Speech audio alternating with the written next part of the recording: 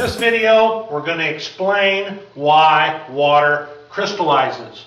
What does water do when it freezes? It goes from a liquid, and then all of a sudden, if you've ever seen like a snowflake form or crystallize, it goes out in straight lines, different little angles in a line, and then it gets solid.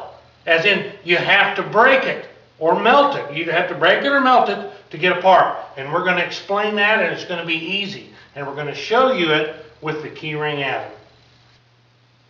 This here is a water molecule.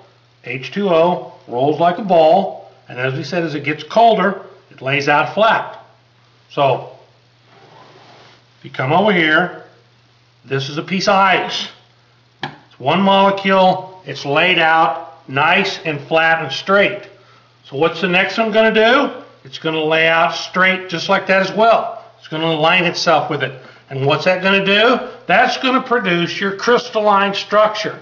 Or if one breaks off to the side, goes off another way, and they'll follow out that way. That's how you're going to get the crystalline structure. Now, why does ice become hard? You have to break it. Well, it's actually simple. As you lay this in here, they stick. Look at that. They stick together. And let me show you how that works even at a lower level than just at the molecular level here. Like if you take this here, this is a hot hydrogen and a cool hydrogen. If you stick them together, the rings come in and out quite easily. But if you take one that's cold, like this right here, the electron rings get tighter and they get wider. So whenever it sticks in, what's it going to do as it gets colder? This is going to be like the solid. This is why it gets so hard. And to break the ice, you're going to have to hit it or hammer it, and that's what you're going to have to do to break that apart. And that's how water crystallizes and becomes so hard. It's so easy to explain with the key ring atom. Now, if you have this atom, can you explain why water or ice crystallizes? Look how it sticks together. This is easy to understand. You can see how it forms a straight line. Easy.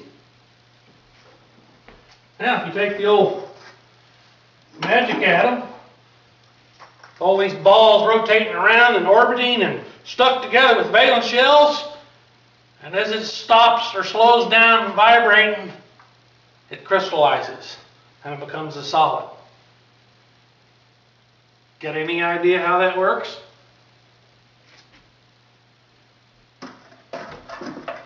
If you can't explain it with that atom, and you can with this one, there is an easy explanation. Physics and chemistry are easy with the correct geometry.